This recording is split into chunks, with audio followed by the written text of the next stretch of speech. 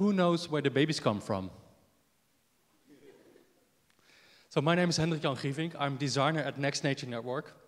And do we have a visual? Yes. And I'm going to update your vision on nature and technology, and maybe also how we are going to reproduce in the future. So, but let's zoom out first a little bit. Let's look at what our Next Nature actually is about. Let's look at our planet that we inhabit. If we take an astronaut perspective here, what do we see? We see this blue marble floating around, but there's all these kind of glowing dots on it. It seems like the planet is on fire. Is it? Or is it spring and is it blossoming? Let's zoom in. What can we discover here? We see differences between the blue states and the red states. We see upcoming economies in India. We see Europe, like a Christmas tree with a very bright star in the east. We see some places in the planet where it's not so much is happening, Greenland. The Amazon rainforest is larger than you might think, but we also can read natural structures from space. We see the Sahara Desert and rivers, such as the River Nile. And of course, that river is not so bright because of the river itself, but of all the cultural activities around the river. We see the upcoming of huge metropolises, such as Beijing and Shanghai and Tokyo, and also different political systems and economical decision-making, such in North and South Korea. And where are we? We find ourselves in one of the most densely populated areas in the world. We are here, in the triangle Amsterdam, Brussels, Cologne, one of the most brightest places on our planet. And if we zoom out even more, not only distance, but also in time, we see this lump of rock, that's our planet. 5 billion years ago, it was just this bare rock with a solid or with a fluid core. And it took 3 billion years before the biosphere started to emerge. The biosphere with the oceans and the forests. And it took another billion years before the humans arrived. And humans, with their ingenuity, created this whole sphere of technology on that biosphere. And it's an important notice that all these spheres impact each other. The biosphere impacted the geosphere, but of course the technosphere heavily impacts the biosphere. We only have to open the newspapers to see what that means. Climate change, pollution, the human footprint is everywhere. So what do we see when we land on Earth, when we look around? Some simple questions we can ask ourselves. For instance, do we still have natural experiences? Or has nature turned into some kind of cultural activity, something we do for leisure in the weekends? The cultural or the natural environment that we have evolved from as species has been largely replaced by a world of technology. And this technology becomes so intricate and interwoven and complex that we start to relate to it as a nature of its own. So it might be that we need to update our image of nature. Rest assured, this is a Photoshop, it's not real. It's made by an artist, but I think it speaks some kind of truth. Evolution goes on. We are not the end point of evolution. It's a continuous process, and humans will be catalysts of evolution. Nature becomes culture, culture becomes nature, and the born and the made are fusing. Now let me go into that a little bit more. And so for the past 2,000 years, we've worked with this bipolar opposites, the born and the made, nature, technology. But does this still work? When we start printing organs, growing meat in a laboratory, technology becomes more and more autonomous. Does this help us? So we would like to introduce another axis, an axis of control. And what do we find when we start filling in this? On the lower left corner, we see things that are grown, you could say, born, but they're also somewhat controlled. Like take a bonsai tree. It's nature, but without humans, it wouldn't have its shape as it is. Or an example more closer to home, the banana you buy in the supermarket. A banana that grows in the wild is green, has a very thick skin, it's very difficult to peel, it has seeds, it's not really edible. This banana is hyper nature. It's designed for us to consume. It's a consumer product. It also cannot reproduce itself. It needs humans as kind of external sex organs to reproduce. And of course, there's still a lot of old nature, viruses, the weather, volcanic eruptions, solar flares in the universe. The thing is that if we want to look for this untouched, pristine nature, we have to go either to the bottom of the ocean or to the outskirts of the universe. Everything in between has more or less been touched by humans already. Now, this is an easy category, products that roll out of the factory, like your smartphone, your clothes, cars, human-made, also more or less controlled.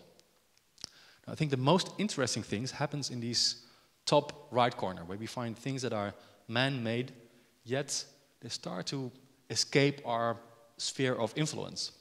So we're not only talking about the car, but we're also talking about traffic jams and highways. We're not talking about a single computer, but networks of computers, such as the internet, but also computer viruses, the dark side. And what about the financial system? It's man-made, created by humans, but as we've seen in 2008, when these algorithms behind the financial system go a bit weird, we run the risk of system collapse. So we're creating some kind of new sphere here that starts to behave more and more autonomously. And when we talk about nature, for the past 2,000 years, we have always talked about the left side of this diagram, everything that's born. But maybe in some future we will start seeing nature in a different way, more like everything that's beyond our control. And we see the emerging of a new type of nature caused by people, and we call it next nature. And in this vision, technology becomes our next nature.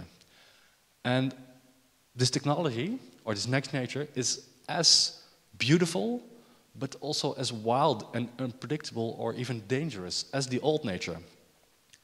Now I want to zoom in a little bit on one specific aspect of this next nature. And I want to zoom in on how we come into this world. A while ago, I came across this article on the website of The Guardian, and it spoke about artificial wombs, and it struck me in a really weird way. It's like, whoa, this is a very disruptive concept, but what is it actually?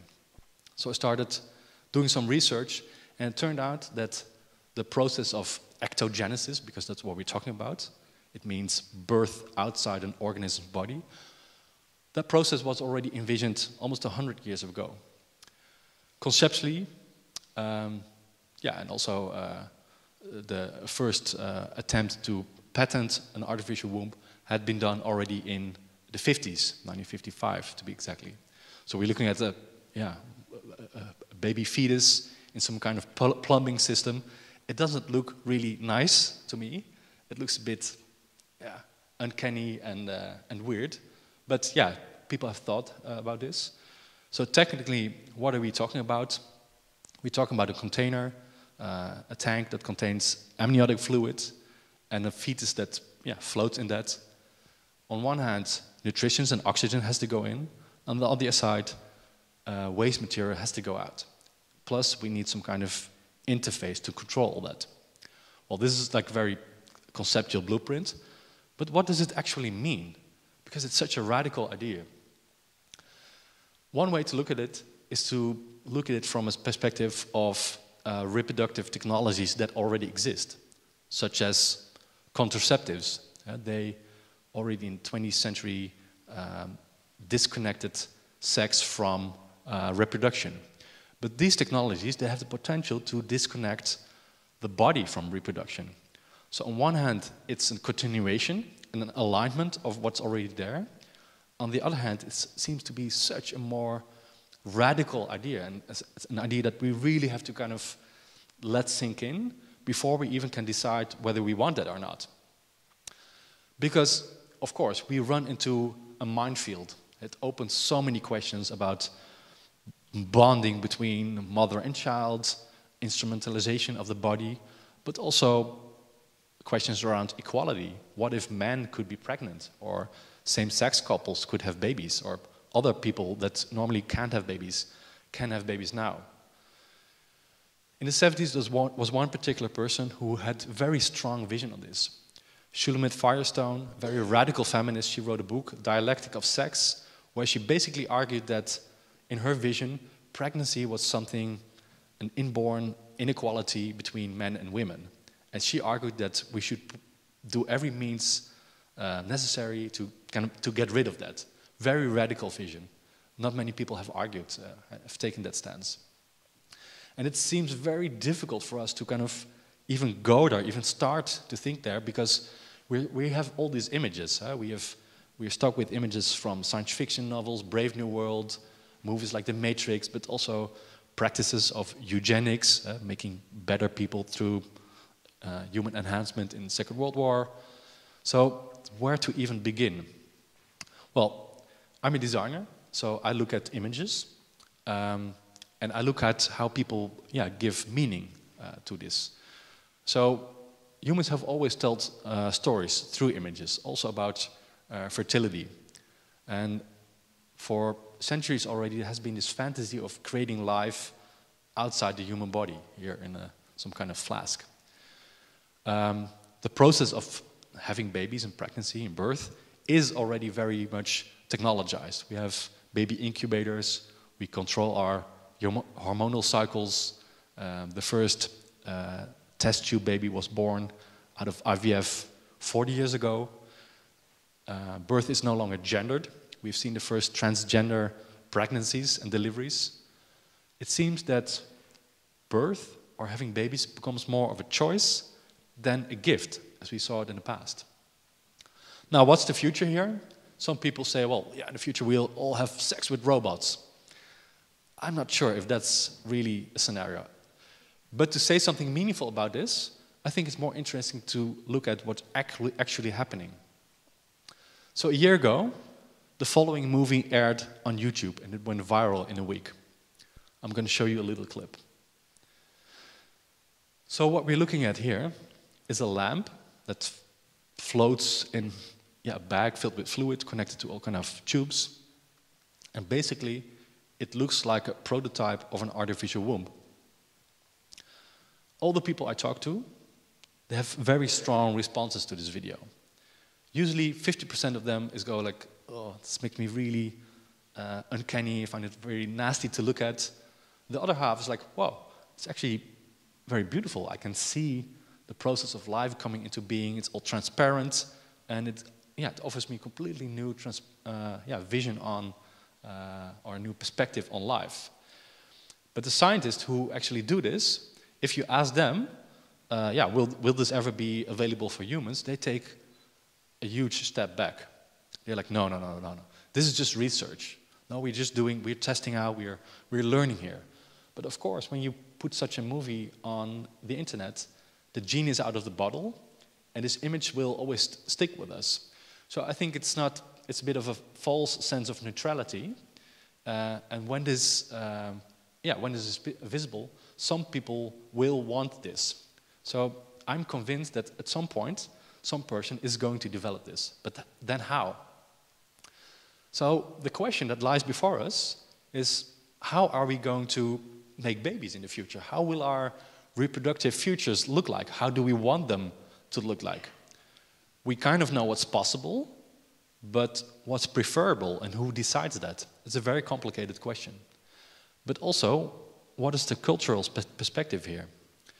So I would like to introduce you to Reproductopia, a new project of the Next Nature Network, the world's first gender-neutral pregnancy clinic, where we present cultural visions by artists and designers on this issue, such as male pregnancy by Nana McLean, this IKEA-style artificial womb by Billy Rayald, designer babies by Aggie Haynes, or this movie by Ai Hasegawa. She saw herself confronted with issues around having babies, and she made this decision: what if I would not put another human on Earth, but use my reproductive abilities to put an endangered species, to help endangered species reproduce, such as dolphins.